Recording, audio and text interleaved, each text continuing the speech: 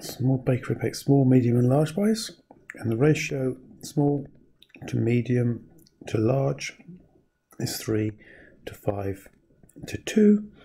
Always include a total. Don't always need it. That'll be 8, 9, 10. Okay, what fraction of the pies are large? Well, 2 of them are large out of 10. So that'd be 2/10. You could cancel that down to a fifth if you want to. So small, I'll do the working down here. 3 to 5 to 2. Total, that'd be 10. One day, 460 medium pies are baked. So 460, I'm putting down in the middle column for the medium. And I've got to work out how many are small. I've got to work out what number goes here. And what do I need to do?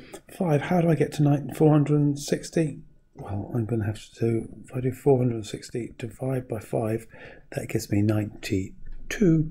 And that means I need to times it by 92. So I'll need to times this by 92 as well. And 3 times 92 is 276. So that's it. That's question 1 done.